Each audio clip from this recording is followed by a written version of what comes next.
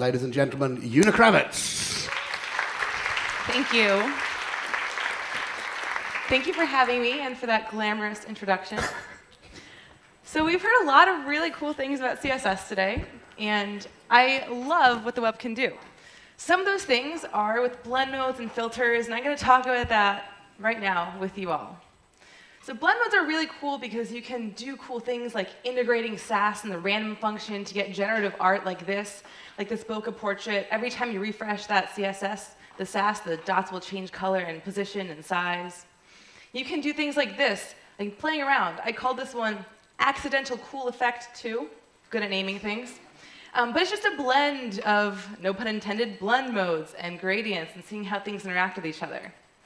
Since it's the web, you can do things like this, infrared effects. You don't need a special lens, have a nice camera, go out into the real world. You can just do this in your browser. You can do this with CSS, you can do this with SVG. You don't have to leave the leisure of your own sofas.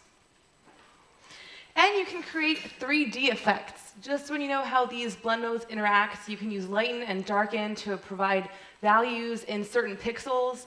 And since it's the web, we can animate them. We can create 3D movies if we really wanted to get into it by using blend modes and filters online.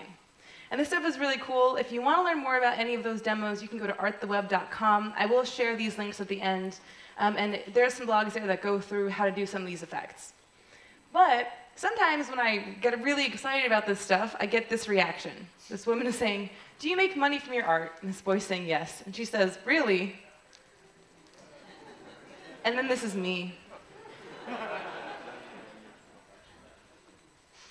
Sad life. So, as you heard, my name is Yuna. That's me on the internet, on GitHub, on Twitter, etc. Feel free to tweet at me, ask me questions. I'm a UI engineer at DigitalOcean.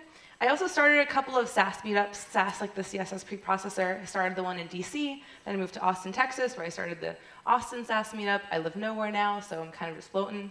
And I also co-host a podcast called Tools Day. It's like 20 to 30 minutes-ish about tech tools, tips, and tricks on Tuesdays at 2. So like I said, I want to show that blend modes are not this glamorous, extravagant thing. They can be very practical as well. And we're going to actually merge these two and look at how we can use them in our UIs. So the first thing I'm going to talk about is CSS filters. And I like to start with this because they are the easiest way to use these effects in your UIs. They're basically one line of code, maybe two, if you need that WebKit prefix. So with CSS filters, we have a couple of options. We have 10 to be exact, and these are the options that you have. I'll just show them all. I don't have to go through them individually, because you can sort of figure out how they work by experimentation.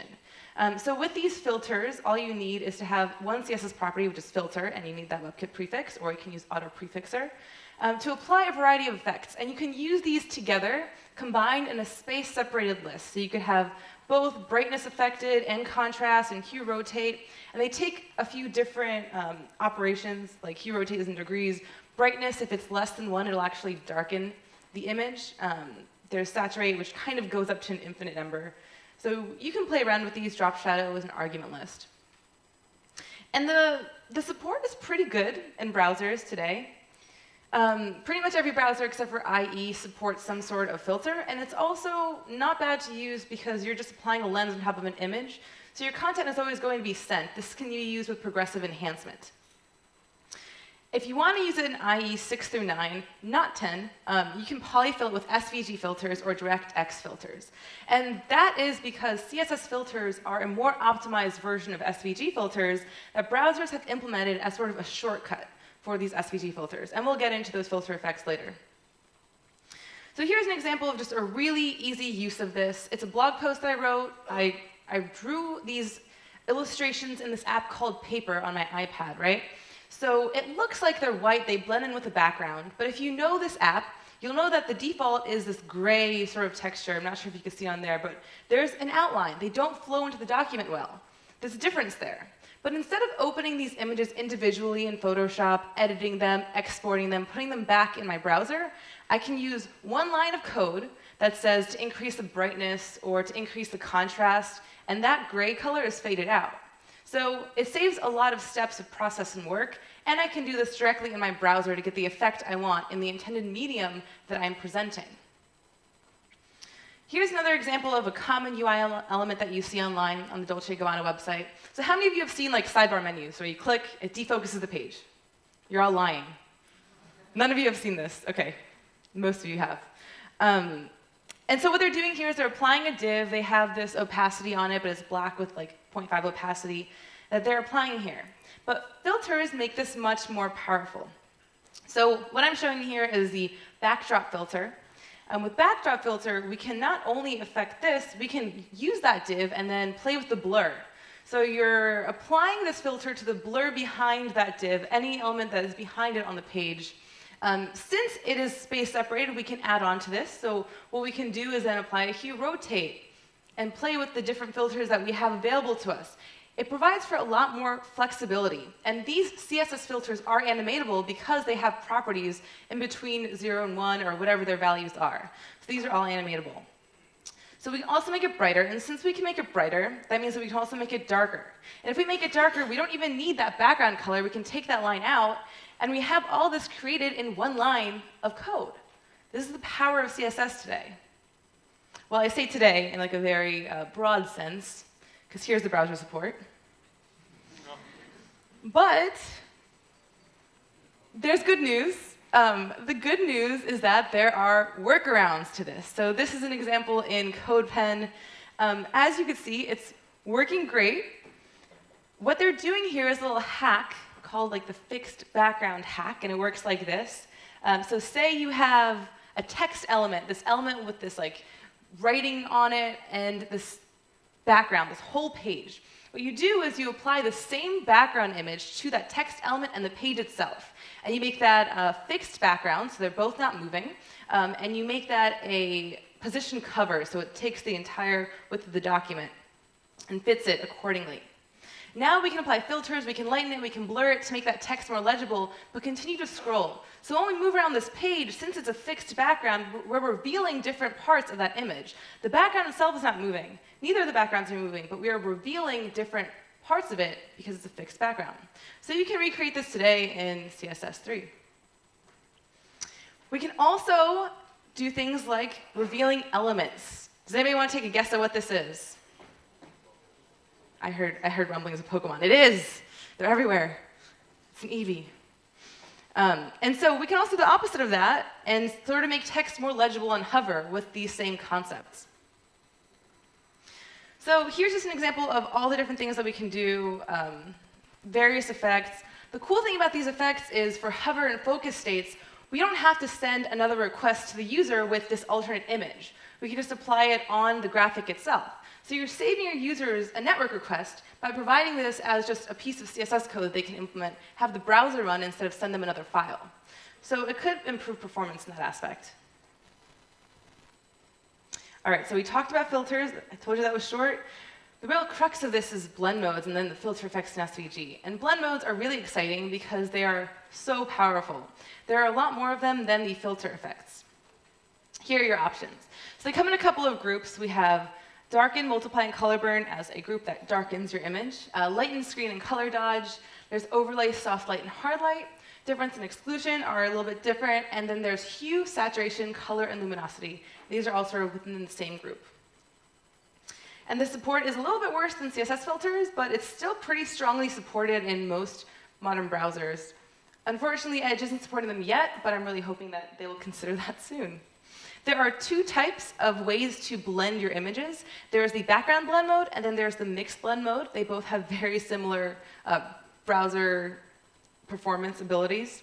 But the difference is that with background blend mode, you're only blending images that are within a single element.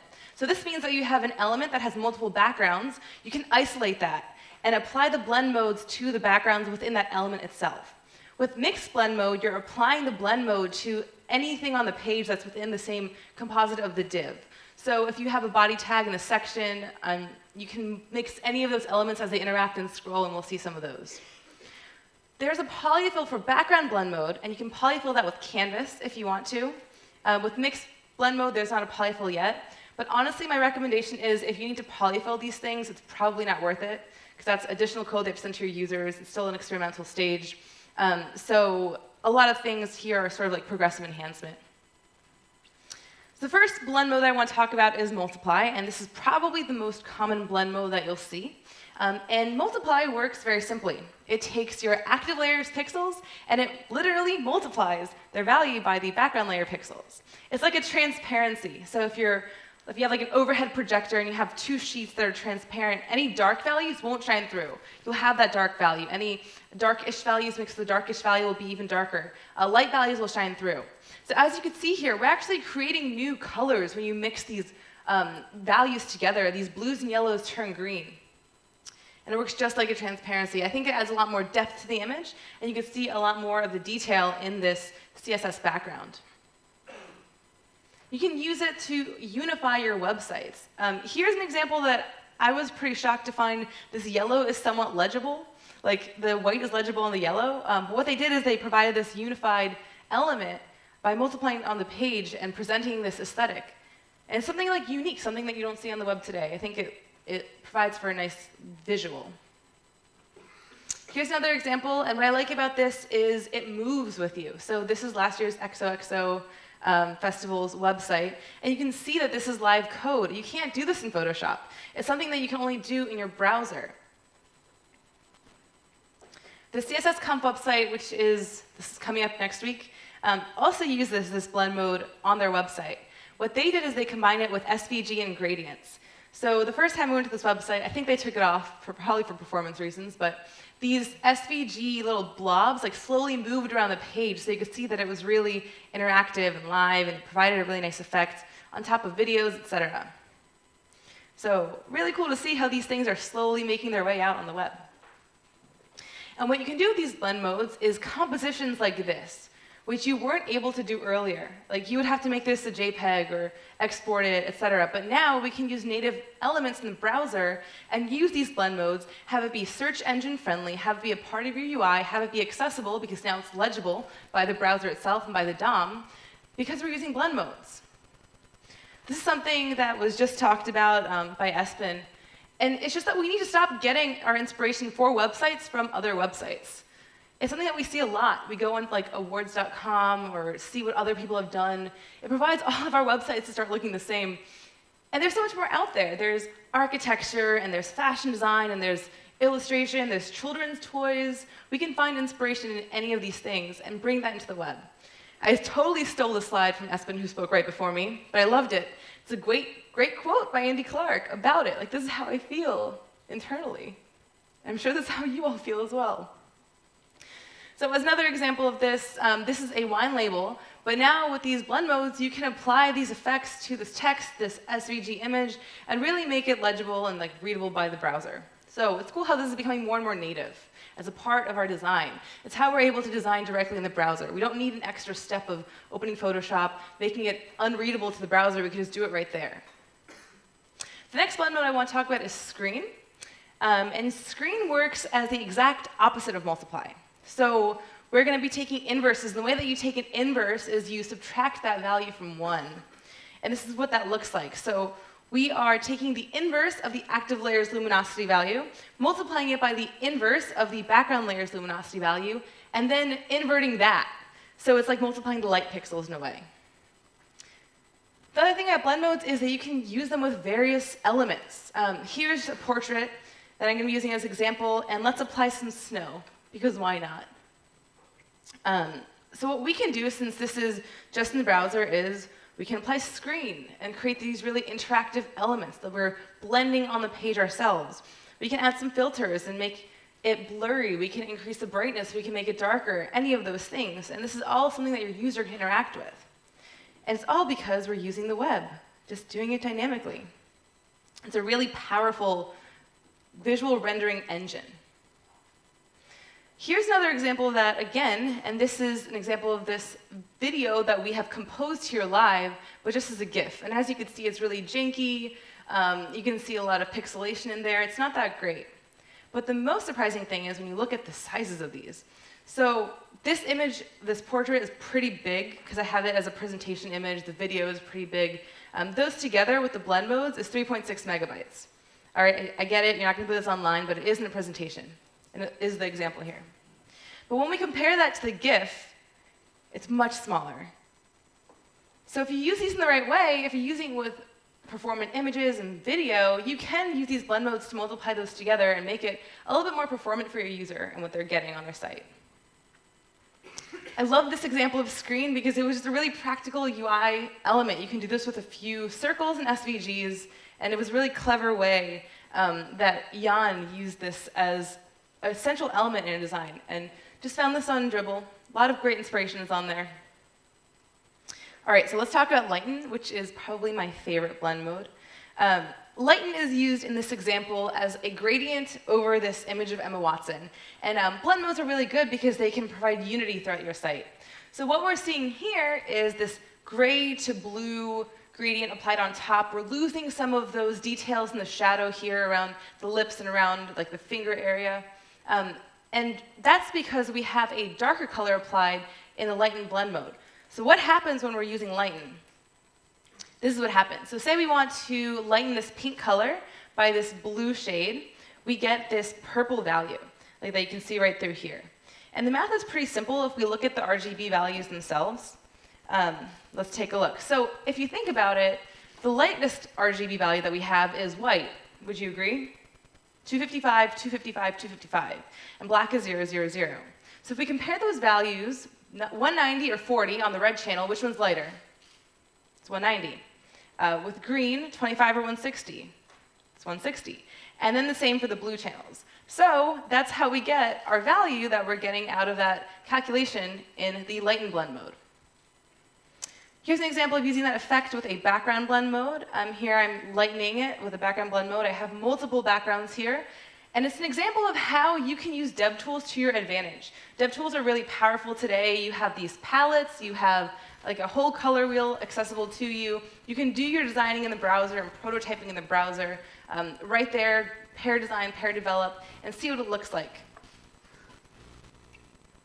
Example that I found online as well is this, which shows you how powerful this is. So here's this black and white, right, which is fine, so nice composition.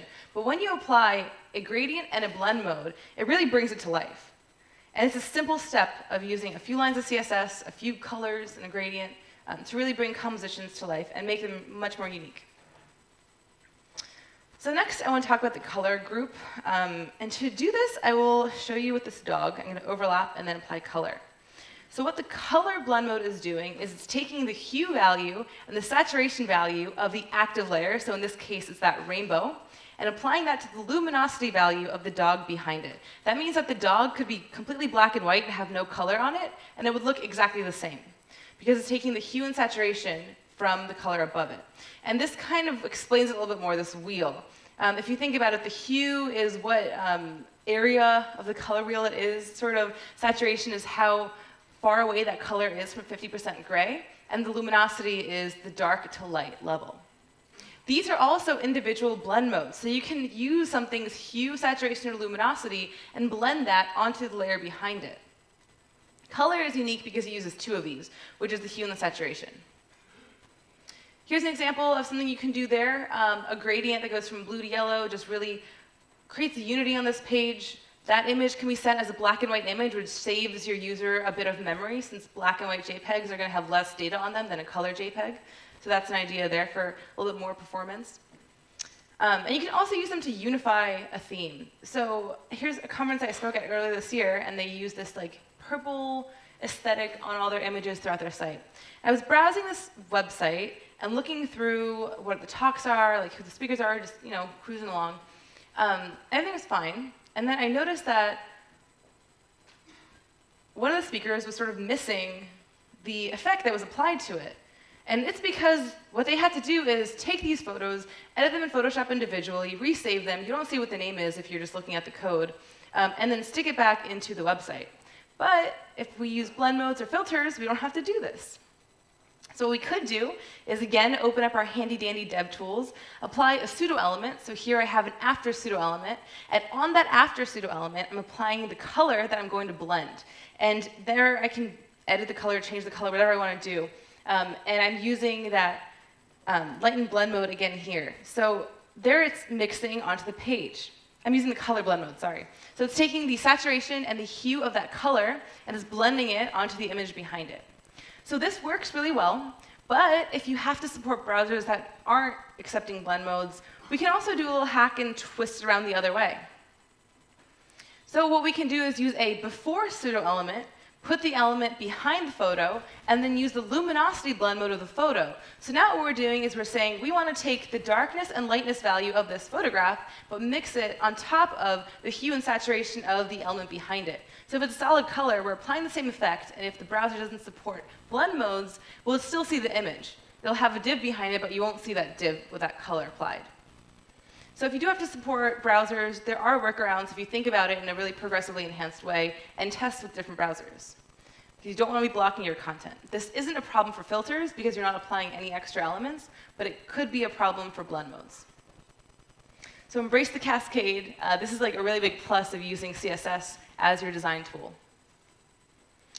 What you can do if you have an idea in mind then is start to take what exists and sort of conform it to that. So I went ahead and I built this library figuring out how to recreate all these Instagram filters in CSS. So here's an example of toaster. There's moon here. And they all use a variety of filters and blend modes and gradients, because what gradients allow you to do is apply multiple colors on a single plane. So there are a couple of examples here. But if you want to see more, you can go to this website. It's an open source project taking contributions, and it's just unit.im/CSSgram. Seeing the variety there, so like I said, the filters are animatable, the SVG filter effects aren't, so there's like a little bit of a weirdness there on hover. You'll see a little bit of animation, and the blend modes aren't animatable either. But this is not the only thing that's out there. Since that launch, there's also CSSGo, which is ViscoCam, and all of those filters applied. And then there's this project, which is colofilter.css, that I really like because it's super colorful.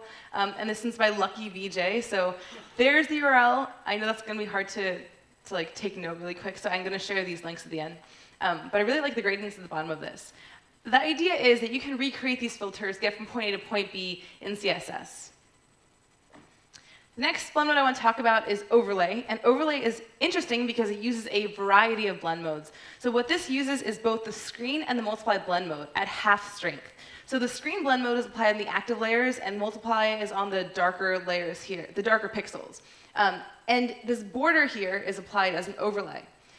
It's not like a white thing that's just laying on your page. It actually takes the pixels and applies a much more subtle overlay to them, because it is overlaying it, it's not just applying it at an opacity. If we had a color here, like a blue color, you would see that it's creating more of a brown shade within that darker value, and maybe more of an orangey green shade as it blends in the upper part of this image. Here's another example of overlay. What I like about this is it shows the movement of the web. That's really where the strength of these lies. There's a really cool example from vr-sessions.com.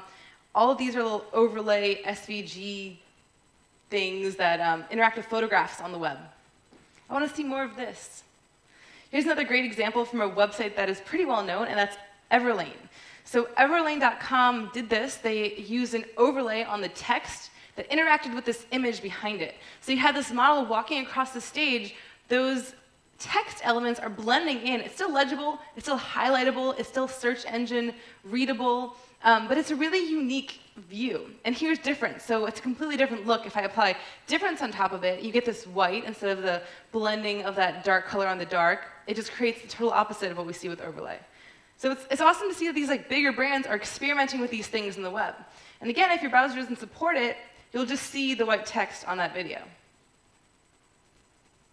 So speaking of difference, we're going to talk about the difference blend mode. Let me find my mouse. Woo! So what difference does is it takes these two images and it looks at the difference between them by subtracting the pixels. And closer pixels here will turn black.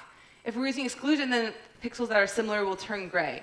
So it allows us to like sort of cheat on these kids' games. It works like this.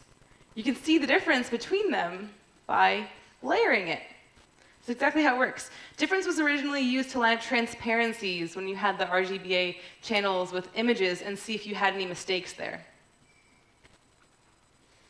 So when I first talked about this, I was speaking to Sarah Drasner, and she came up with this idea of like, oh, well, with difference, then we can do visual regression testing. This is something that Anna talked about in her talk earlier. It's a great thing to do when you're creating a style guide or you're creating some sort of like visual unity. You want to make sure that you're not breaking the rest of your page. And you can do this with blend modes. So in one line of code, you can apply two images and see the difference between them, right? So then I took that idea and I thought, well, why not make this something live that people can use? So this is called Diffie. It's diffie.me. And you can see visual diffs and apply them and see the changes directly on the web just by using a single line of code, these blend modes. And this works behind firewalls, et cetera, because it has access to whatever you have access to. So if you want to check something like local versus something that's live, it's a great tool for just seeing visual regression in your production or your development environments. All right, so blend modes are pretty cool. But let's go back to filter effects. SVG filter effects are a little different than the CSS ones. They're much more powerful.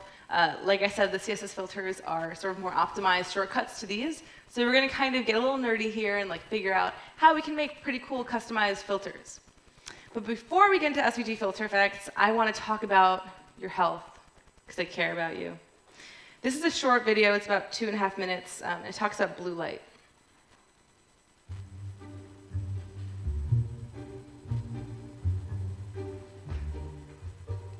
The impact of screens on sleep. You know, people are exposing their eyes to this stream of photons from these objects that basically tells your brain, stay awake, it's not time to go to sleep yet. So it's 10 p.m., it's 11 p.m., it's 12 p.m., you're checking for email, you're looking for text, you're doing all these things. That light beams in you. It tells your brain, don't secrete melatonin yet, it's not time for sleep. And you're up at 12:30, you're up at 1, you're checking some more because you're up after all, why shouldn't you check? Now, you go to bed at 1, you wake up at 6 to get ready for work, that's 5 hours of sleep. We now know that what sleep is likely doing is allowing your active neurons to rest, which is fine. But more than that, the supportive cells, called glial cells, are now cleaning up the toxins that the neurons produce. And if you don't get from 7 to 9 hours of sleep, you just get 5, the toxins remain there for over 95% of people. There are a small percentage of people who are genetically different, they don't need that much sleep, but for the vast majority of us, we need 7 to 9 hours of sleep. So even though it's like a badge of courage, I only had 3 hours of sleep last night and I'm working today, it makes your attention falter, your memory is impaired, your ability to think through problems is challenged. Your insulin even, that helps regulate your metabolism, is turned upside down, so you're more likely to gain weight from what you eat and eat more. And then, if that weren't enough, it's actually toxic to the connections in your cells. So, in your brain. So what you want to do is prioritize sleep. Shut off your screens, let's say by 9 p.m. Give yourself an hour at least before you're going to bed, and keep those screens off. It's a serious, serious problem for everyone, and we can do something about it by actually actively deciding that's what we're going to do, is take care of this aspect of the digital domain. All right, science class is over. So yeah, who wants to take a nap now? That is exactly why we have things like Flux. Have you all heard of this app, Flux? Yeah. Does anyone use it here? Okay, so more of you use Flux than have seen a pop-out menu with a focus. That's pretty impressive. So what Flux does is exactly this, prevents these blue sort of colors that are going into your eyes at night, affecting your sleep, etc. And we can also fix this terrible, terrible problem by creating our own SVG filters. So if we could take something like this image, open it in a photo editing program, apply RGBA channel alterations, then we can do this in SVG. Pretty much anything we can imagine we can translate. And the support is pretty good. It works even in Internet Explorer. It works across browsers. SVG filters, they go back a little ways. So the availability is there. And I'm going to show you two specific ways. The first is called FE component transfer, and this is really powerful because it allows for per-channel manipulation. This is something that we can't do with blend modes. This is something that was sort of difficult when I was making a CSS-gram because I couldn't affect just the red or the blue channel. But with SVG filters, you have this capability. So within FE component transfer, it composes FE function R, G, B, and A, which is, as you guessed it, the various channel values that we have available to us on photos. And there are a couple of different types of ways to implement this. We're going to be focusing on linear and gamma. But there's also discrete and table as options available to you. So with linear, now it's time for math class. Just went from science to math.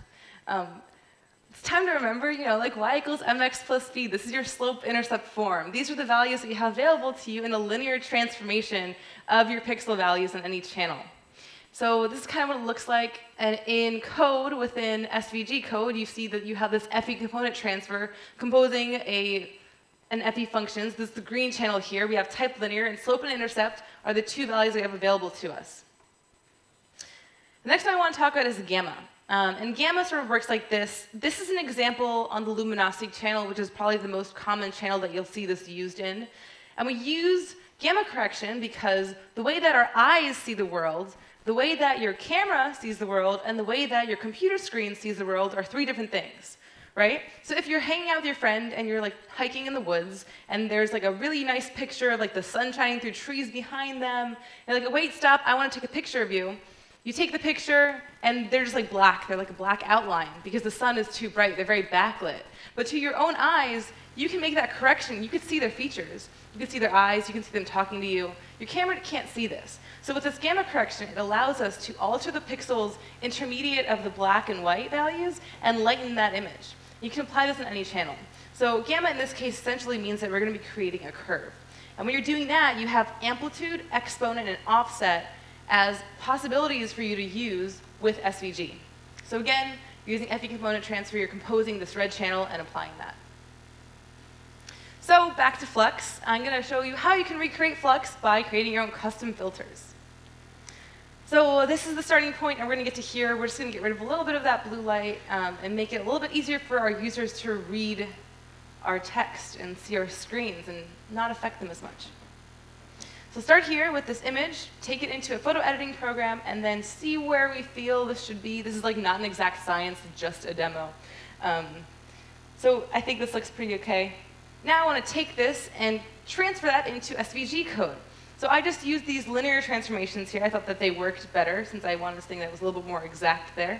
And you see the red value, it's a linear transformation. The slope remains the same, but it's up a little bit on that axis. So the intercept is going to be positive, it's 0.5. With the green, the intercept's at 0, but it has a bit greater of a slope there. And with blue, it's a negative intercept. So you can just directly transfer your graphs into SVG code for your custom filters. And then if we wanted to really make this a thing, we can use literally 3 lines of JavaScript and get the date, and then say if it's between 20 o'clock and 5 o'clock, then we're going to apply a class to the document. And then we can use that class to style our web page and apply the WebKit filter. So we apply that class. It's like flexible 1600 like Kelvin for temperature. And in this case, we're assuming that that URL of that SVG is on the page itself. So this means that you're inlining the SVG. You can also use an SVG that's independent, that's an external SVG. Put it in your image folder as a definition SVG, and apply it that way. So we'll be doing URL /image/SVG example.svg, and then the hashtag for the ID of that filter. Be careful with this because you have to have it on the same domain as the site that you're serving, or you will have cross-origin reference issues, which I run into a few times. So it's just something that you have to be cognizant of when you're using SVG filters. So like I said, in 1 or 2 lines of code, one if you're using an auto prefixer, you can apply this in your CSS, and there you go. It goes from this to this, and here's another example. The other thing that you could probably do in the future is use the ambient light queries that are written in the future spec, potentially, of CSS. So what that means is basically you'll be able to read the ambient light from a mobile device or your computer and apply these styles accordingly. So that was FE Composite. Now we're going to be talking about FE Color Matrix. And FE Color Matrix kind of looks crazy at first, but if you understand what's going on, it's a lot easier. So a good example of this is sepia, because sepia is now a CSS filter. And it's so common that that's why they turned it into one. So this is what it looks like in SVG which just looks like just a bunch of numbers, like really weird decimals. And then in CSS, it's just a line of code. Why would I want to do that? So the first thing to know about the FE color matrix in SVG is that these values correlate to 255, which is like your RGB channel values. So 255 out of 255 would be 1, and that's why it's 0 to 1 inclusive. Anything below that would be one of these decimal places. So you can do the math there. And it looks like this if we break it down. So we have this RGB and A channel, and then we get that plus a multiplier to get our final values. And that's how you have this 5 by 4 grid with this FE color matrix. You are applying this to the entire image, so it's not per channel per se, since you're applying an entire matrix to it, but it is a direct correlation to the individual channels that you can affect with this matrix. If we wanted to, for example, colorize our image to green, remove all the red, remove all the blue, but keep the luminosity the same, and also just colorize it green, we'll do this. We'll take away the red channel from the R1, we'll take away the blue on that third channel there, and it looks like this. Just totally green, remove the red and blue values. So you can really play with this a lot on the web and sort of figure out what you want to do and how you get the visual effect that you're looking for. A great tool is this one by Kazkick. You can just click and sort of figure out where these different values are doing just online. This again will be shared at the end, so you could have this value to take home, play with, see how SVG works with the FE color matrix. So a cool example I found using this was on CodePen. So here, somebody took it a step further. This is created by Jose Perez. And what he did was he created a function for you to then say, OK, I want color A. These are the RGB values for color A as the highlight, and color B to be the shadow. So let's recreate these duotone effects, because we can figure out how to apply those through the channels in SVG, and now we can just say with one line of code, apply these two colors as the highlight and the shadow. And what he's doing in this is he's creating a new color matrix every time. So dynamically generating a new FE color matrix, you're always going to have that same URL link, because the ID is not changing, but the values inside of it are changing. And we can really break this down and see how that process works. So what you're doing here is you're taking the red color, green colors, and blue colors, and on any of the channels, his example is on the red channel, you are subtracting them and then dividing them by 255 to get that value. So R1 minus R2 over 255. And it goes all the way down, green 1 minus green 2, blue 1 minus blue 2, and then dividing them by 255 to get that 0 to 1 inclusive value. So then the second step is in the shadow, we're taking that second value, the shadow color, and applying that as the multiplier on every individual channel. And this allows for an even spread. So you're taking the red, the green, the blue, and over 255 on that multiplier. We're going to be leaving alpha alone. That's just going to stay at 1. So if we wanted to do an example, if we wanted like a bright red highlight and a bright blue shadow, these are like pure pixel values. The math is right here. It's 255 over 255. That gives you 1. And then over on the shadow, on the blue side, you have -1 and 1 as the final matrix that you're getting here. So it looks like this. You can test it on this site. So you can just say, like, I want these two colors, apply them as an FE color matrix. But again, this works in any of the channels. So this is the red channel. You can do the same thing on the green channel or the blue channel, just depending on what visual effect you're looking for. There's this website by Ines Montani, and she did a really cool job of implementing this. So there's this duotone effect on all of the images, like the intro images on her blog that she applied throughout. And what she did was she used Jade. So she used Jade and she used Harp, and Harp is a static site processor that allows for you to have a data file. And in this data file, she's just saying, OK, I want this image, and I want these two colors to be applied to it, and it's dynamically creating these duotone effects with a combination of all these things. So here's image, here's colors, and it's just dynamic on the page as a UI element, and every time you're appending a new FE color matrix to that, and applying that ID onto that image. So in review, there's a lot of stuff I went over here. CSS is really awesome, I'd say, when it works. So that's something to keep in mind. Don't do these things because browser support is not fully there yet. As you can see, if you have to support older browsers, I don't know if the polyfills are worth it per se. It's great for experimentation. Performance, this could alter performance. Well, it does a little bit by like 0.1 of a second. I did the research on this. because what it does is you have to load the image, and then you have to apply a paint on top of that. So you are having to have an additional rendering time for the browser. And you can't save your images, too. So that's something to keep in mind. If you're applying a filter on the web, you can't save that personally, because you're just going to get the original image. Filters and blend modes and FE filter effects are like a lens. This isn't like Canvas. With Canvas, you can save your images, because you're actually altering the pixels themselves, which is why Canvas is a little bit slower than these. But you can't save these down. And it also means that there's no thumbnail support. So if I wanted to share this on Twitter, I wouldn't have the effect applied to my image. You would just get the original image that you're sending to your users, because Twitter can't read that that filter is applied on top of the image. But do try this because performance. Yeah, I just said don't try it because performance. But like I showed in a few examples, this could be performant when you're using interactions, when you're applying various things, especially with video and images. Flexibility allows for a lot of flexibility on your site. Again, with the interaction, the user can really experiment with that, like see how what the user is doing affects your page, etc. Consistency, so that cascade, you can just apply it through all your sites, all your images with one line of code and just using a class name. Speed of prototyping. It's great for designing, like next to a developer, pairing with them. Basically, it's good for creating your product in the medium that you're presenting, which is pretty important to do because you're going to have to test it anyway. Accessibility for more artistic designs. Some of those examples that I showed allowed for some of those compositions to be readable by the browser, which means that they're accessible. It means that they're part of the DOM, so they're readable. The search engines can look at them. It allows for us to push the web a little bit further. And then exploration, because this is all just getting started, and it's a space that we need to explore.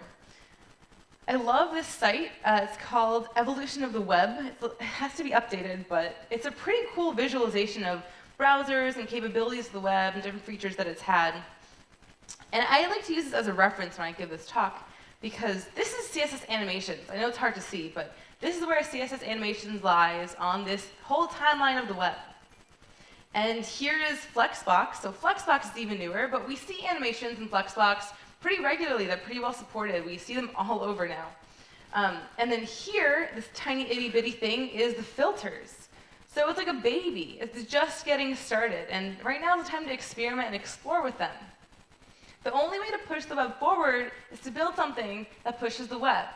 And this is a great example of how we can make this spec better, make it more accessible, make it more performant with the browser. Like CSS filters, that is SVG filters, but more performant because people were using them. So be an explorer and art the web. Thank you. And there's the link. Ladies and gentlemen, give it up for Una Kravets.